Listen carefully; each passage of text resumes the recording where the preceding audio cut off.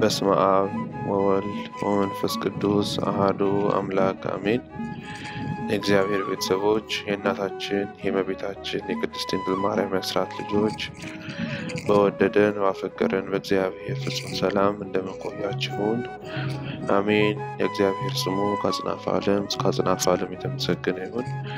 እግዚአብሔር አምላካችን እንደረዳ እንደፈቀደን በዛሬ ፕሮግራማችን አንድ ለቤተ ክርስቲያን ልጆች ይጠቅማሉ ያሰብኩትን አፕሊኬሽን እንመለከታለን። ይህ አፕሊኬሽን ቤተ ጸሎት ይባላል። አፕሊኬሽኑን ከፍተውና በውስጡ ያሉትን ነገሮች እያየን እንማማራለን።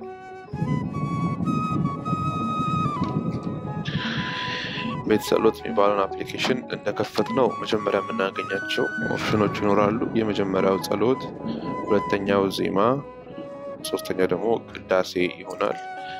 የዚህ አፕሊኬሽን ዋና ጥቅሙ ነው ያገኘሁት ነገር በአራት የተለያዩ ቋንቋዎች ጸሎትን፣ ዜማንና ቅዳሴን ለሕዝበ ቤተክርስቲያኑ ያቀርባል። የመጀመሪያው ጸሎት የሚባለውን ኦፕሽን ስነካ በግዕዝ፣ በአማርኛ፣ በትግርኛ እንዲሁም በእንግሊዘኛ ጸሎት ማድረግ ልፈልግ ከሆነ ምርጫዎቹን ያቀርብልኛል። እንደምትመለከቱት የግዕዝ ከሚለው ስር የሚያካትተውን የጸሎት አይነት ይዘረዝርልናል። ጸሎት ዘወትር፣ ውዳሴ ማርያም፣ አንቀጸ ብርሃን፣ የወድሱ መላእክት እና መዝሙረ ዳዊትን። እነዚህ ጸሎቶች በሁሉም ቋንቋ ከስር እንደተዘረዘሩት በሁሉም ቋንቋ ስር የተካተቱ ናቸው።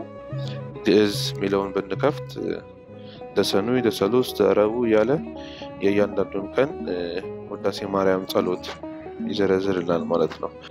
እንደተለመደው ቤተክርስቲያናችን እንደሚታወቀው አንድ ውዳሴ ማርያም ጸሎት ሙሉ ለሙሉ ጸለይ የሚያስብለን ውዳሴ ማርያም የቀኑን ብቻ መድገም ሳይሆን ዘወትር ጸሎትን፣ አንቀጸ ብርሃንና የወድሱ መላእክትን የቀኖቹን ስናደርስ የአንድ ቀን ጸሎት ይሆናል ማለት ነው።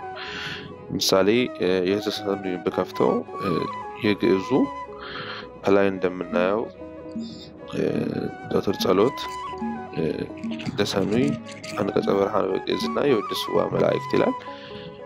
ይህንን ፊት ለፊት እንደምናነበው ጽሑፉ ተቀምጦልናል። የዘወትር ጸሎት ብቻ ማለት ነው።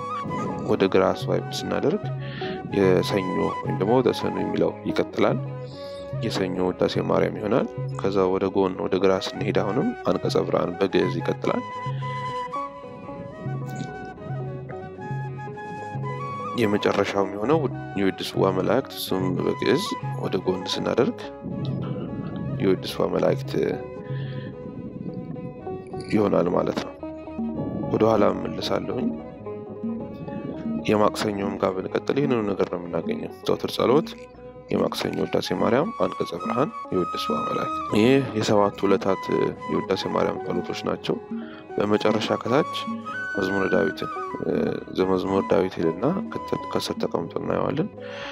ይህንን ደግሞ በ5 ቀናት ከፋፍለው ነው በቤተክርስቲያናችን 10 ከዛም 20 እያሉ አባቶች የየዕለቱን ቀን ዳዊትን የከፋፈሉ እናገኛለን። በዚህ ላይ 30 ተከፋፍለውልን ተቀምጦ እናገኛለን። ደሰኑይን ብንከፍተው መዝሙር 1 ብሎ ይጀምርና እስከ መዝሙር 10 ድረስ በአንድ ጥቅል ወይም በአንድ ገጽ ላይ ተቀምጦ እናገኘዋለን። ሁለተኛው ከላይ ያለውን ስንነካ ከምዕራፍ 11 እስከ ቁጥር 20 እስከ ምዕራፍ 20 ድረስ በአንድ ጥቅል ተቀምጦ እናገኘዋለን። የመጨረሻው ሶስተኛው ምርጫ ደግሞ ከላይ ያለው ከምዕራፍ 21 እስከ ምዕራፍ 30 የመጨረሻው ጥቅል ሆኖ እሱም ሌላ 10 ምዕራፎችን ይዞ እናያለን ማለት ነው። ይሄ መዝሙረ ዳዊት የተቀመጠበት አቀማመጥ ስልቱ ነው። ወደ ኋላ ስንመለስ እስካሁን ያየነው በግዕዝ ቋንቋ የተጻፉ ጸሎቶችን ነው። ወደ ኋላውንም ስንመለስ በአማርኛ ይቀጥላል። በአማርኛም ይህንኑ አማራጭ ተቀምጦልን እናገኛለን። ውዳሴ ማርያምን የሰኞ፣ የማክሰኞ፣ የረቡዕ፣ የሐሙስ፣ የዓርብ፣ የቅዳሜ፣ የእሁድ እና መዝሙረ ዳዊትን እሱንም እንደ ቅድሙ ምሳሌ የረቡዕን ብከፍተው ዘወትር ጸሎት፣ የረቡዕ ውዳሴ ማርያም፣ አንቀጸ ብርሃንና የወድሱ መላእክት አንድ ሙሉ ጸሎት ሆኖ ተቀምጦልን እናያለን ማለት ነው። የአማርኛውን እናልፋለን። የትግርኛውም ተመሳሳይ ነው። ዘወትር ጸሎት፣ ውዳሴ ማርያም፣ አንቀጸ ብርሃንና የወድሱ መላእክት። የመጨረሻው መዝሙረ ዳዊትን መዝሙረ ዳዊትን በምሳሌ ያክል ከፍተው ነው መዝሙረ ዳዊትን በሰዓታት ነው ከፋፍሎ እዚህ ጋር እንደተቀመጠ የምናየው። ይሄ ምንድነው? በነግህ ጊዜ የመጀመሪያው መዝሙረ ዳዊት ጸሎት በ3 ሰዓት ጊዜ፣ በሳልሳይቲ ሰዓት፣ በ6 ሰዓት ጊዜ፣ በ9 ሰዓት ጊዜ፣ በ11 ሰዓት ጊዜ፣ በ12 ሰዓት ጊዜ እና የፍርቅ ጸሎት ወይም ደግሞ የኮሌሊት ጸሎት እና እኚህም መዝሙረ ዳዊቶች የተመረጡ መዝሙረ ዳዊቶች ለዚህ ሰዓታት ለነዚህ ጊዜያቶች ይሆናሉ ተብለው የታሰቡ መዝሙረ ዳዊቶች ተካተውበት እናገኛለን። እንደምታዩት ነው መዝሙረ ዳዊት ምዕራፎቹን በወጥ ደረጃ አይደለም ያስቀመጧቸው። ለዚህም ምክንያቱ የጸሎት አይነት ነው። ምክንያቱም የ3 ሰዓት፣ የ6 ሰዓት፣ የ9 ሰዓት እያልን የምንጸልያቸው ጸሎቶች እንዳሉ ሁሉ 7 የጸሎት ሰዓታት እንዳሉ ሁሉ በቀን ይህ አሁን የነግህ ጸሎት ተብሎ ተመርጦ በነግህ ሰዓት የሚነበብ መዝሙረ ዳዊት ጸሎት ነው እና ምዕራፎቹ የተለያዩ ቢሆንም ምክንያቱ ይሄ ነው። ወደ ኋላ መለሳለሁ። የመጨረሻው በእንግሊዘኛ ቋንቋ ተቀምጦ የምናየው ጸሎት ይሆናል። ይሄም ሰኞ፣ ማክሰኞ፣ ረቡዕ፣ ሐሙስ፣ ዓርብ፣ ቅዳሜ፣ እሁድ ይህም ራሱ ውዳሴ ማርያም በእንግሊዘኛ ቋንቋ ማለት ነው። ዴሊ ፕሬየር ይላል፣ ዘወትር ጸሎት ማለት ነው። እንደምታዩት ሙሉ ጸሎቱ በእንግሊዘኛ ተቀምጧል። ዘወትር ጸሎት የሰኞን ብናደርግ የሰኞ ውዳሴ ማርያም፣ ከዛ የመጨረሻው the angels praise Mary የሚለው የወድስዋ መላእክት ይሆናል ማለት ነው። የሰባቱ ዕለታት ውዳሴ ማርያም ከተደረገ በኋላ እንደ ሌሎቹ ቋንቋዎች እንዳየነው በእንግሊዘኛ የመዝሙረ ዳዊት ጸሎት ወይም ደግሞ የሰባቱ ሰዓታት ጸሎት አግቢያ ይባላል። አግቢያውን ስንከፍት የመጀመሪያ ሰዓት፣ የ3ኛ ሰዓት፣ የ6 ሰዓት፣ የ9 ሰዓት፣ የ11 ሰዓት፣ የ12 ሰዓት the veil prayer እና the midnight prayer የሚባሉት አሉ።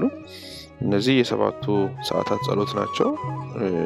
የመጀመሪያውን ሰዓት ብንከፍት introduction prayer አለው። ይሄን ከጸለይን በኋላ ወደ ሁለተኛው ፓርት ብንሄድ የጠዋት የነግህ ጸሎት ስለሆነ የስግደት ጸሎቶች አሉት። ከዛም ያልፍና ሳልም 1 2 3 4 እያለ ይቀጥላል ማለት ነው። ይሄ እንደምናውቀው ቅድም እንዳሳየኋችሁ በትግርኛው ቋንቋ እንደተቀመጠው የሰዓታቶቹን ነው የሚያስቀምጥልን። በቀን ውስጥ 7 የጸሎት ሰዓቶች አሉ። በእነዚህ ሰዓቶች ላይ የሚጸለዩትን መዝሙረ ዳዊቶች ከፋፍለውልን ተቀምጦ የምናገኘው ማለት ነው። ይህ አንደኛው ዘርፉ ነው። ከጸሎት በተጨማሪ ዜማ የሚል ምርጫ አለ። ይህ ደግሞ በቤተክርስቲያናችን የሚገኙ 2 ትልልቅ ዜማዎች አሉ። አንደኛው ውዳሴ ማርያም ዜማ ነው። ሁለተኛ ደግሞ ሰዓታት ዜማ ነው። እነዚህን ዜማዎች በጣም በአጭርና በቀላል መንገድ አክሰስ እንዲደረጉ ተዘጋጅተው ተቀምጠዋል። የውዳሴ ማርያምን ዜማ ብንመለከት ሰላም ለኪ ብሎ ይጀምራል። የሰኞ፣ የማክሰኞ፣ የረቡዕ፣ የሐሙስ፣ የዓርብ፣ የቅዳሜ እና የእሁድ በቀሲስ ዮሐንስ ነጋሲ የተቀዳ ዜማ ነው። ምሳሌ ሰላም ለኪ የሚለውን ስንከፍት 55 ሰከንድ ያክል የመጀመሪያው የጸሎት ፓርት ነች። ይህንን ከፍቶ ያሰማናል ማለት ነው። እንደዚህ 7 ዕለታት የራሳቸው ዜማ አላቸው። በግዕዝ ቋንቋ ነው ዜማ። በቀላሉ ተቀምጦ እናገኘዋለን። ከዛ በተረፈ ሰዓታት ሁለተኛው ዜማ ነው። በቀሲስ ዮሐንስ ነጋሲ አሁንም የተቀዳ ሲሆን በየክፍላቱ ተከፋፍሎ ይገኛል። ኩሎሙ ስብሐት፣ ኩሎሙ መሐረነ አብ፣ ቅድመ ተአምር፣ ሴብ ጸጋኪ ሁሉ በየምዕራፍ ሆኖ ሙሉ ሰዓታትን ተቀርተው እናገኛለን። አንዱን ብንከፍት 1 ሰዓት ከ13 ደቂቃ ነው የሚፈጀው። የሰዓታት ዜማም ይህንን ይመስላል። በመጨረሻ ሆኖ የምናገኘው ከስር ቅዳሴ የሚለው ይሆናል። ቅዳሴውን በአማርኛና በትግርኛ ቋንቋ ተቀርጾ እናገኘዋለን። ሙሉ ቅዳሴው ተቀርጾ በድምጽ ተቀምጧል። ሙሉ ቅዳሴ የአማርኛው 2 ሰዓት ያክል የሚፈጅ ነው እና ቅዳሴው በአማርኛና በትግርኛ ተዘጋጅቶ ቀርቧል። የትግርኛውን ብንከፍተው በቀሲስ ዮሐንስ ነጋሲ የቀረበ ሲሆን የግዕዝን ቅዳሴ በመጀመሪያ ደረጃ ተቀምጧል። ከዛ በሚቀጥል ደግሞ የእዝል ቅዳሴ በሁለቱ ዜማዎች ተከፍሎ ለሁለት ተቀምጦ እናገኘዋለን። ወደ ኋላ እንመለሳለን። በመጨረሻ በአማርኛ ብናየው ሙሉ ቅዳሴውን ደግሞ በመምህር የማና ብርሃነ የተዘጋጀውን የቅዳሴ ዜማ በአማርኛ ተቀምጦ እናገኘዋለን። ይህም 2 ሰዓት ያክል የሚፈጅ ነው እና በዚህ ሰዓት ያገኘሁት ለቤተክርስቲያናችን ለወንድም ለቶቻችን በጣም ይጠቅማል ብዬ ያሰብኩት ይህ አፕሊኬሽን ነው እና እናንተም ዳውንሎድ ያደርጋችሁ እንድትጠቀሙበት እንድትገለገሉበት እግዚአብሔር ፈቃዱ አይለየን። ለሌሎችም አሰሙልን። ከዚህ በተሻለ ሌሎች አፕሊኬሽኖችንም ሳገኝ እንደዚሁ እንደተለመደው የመጣው እናንተ አቀርባለሁ። በ3ቱም ቋንቋዎች ነው፣ በአማርኛም በግዕዝም በትግርኛም በእንግሊዘኛም የጸሎትም የዜማ ምርጫዎች ስለመጡ አካቶ ስለያዘ ይህ ከሌሎቹ በላቀ መንገድ ይጠቅማል ብዬ ስላሰብኩኝ ነው። እግዚአብሔር ቸርነቱ አይለየን። የመብርሃን ምልጃ